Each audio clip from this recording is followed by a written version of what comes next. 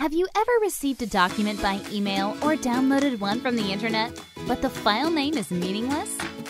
Scanned a document and had it apply a file name, a simple timestamp with no relevance to the content of the file?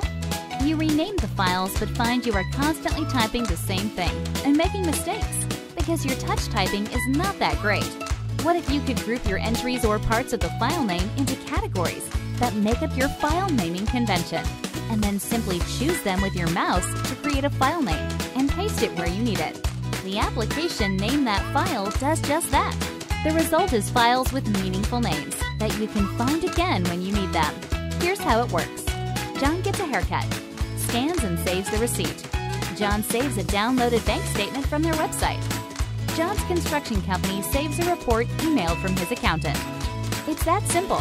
Why not get a free 30-day trial at NameThatFile.com?